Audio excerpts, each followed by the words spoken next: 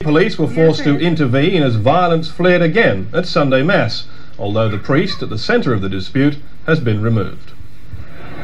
Controversial Father Vujicic was nowhere to be seen today. He went into hiding again late yesterday.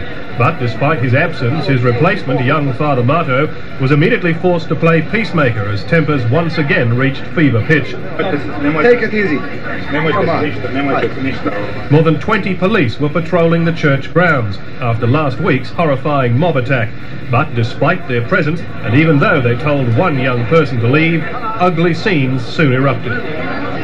People like you, communist people, who chased the Catholic priest from in Croatia, right? Bloody idiot!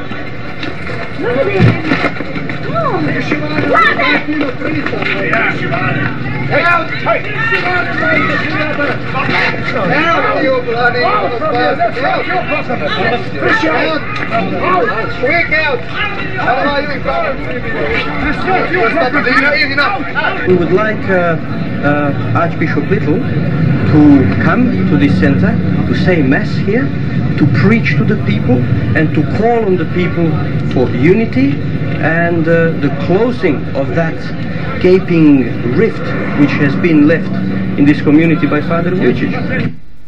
British police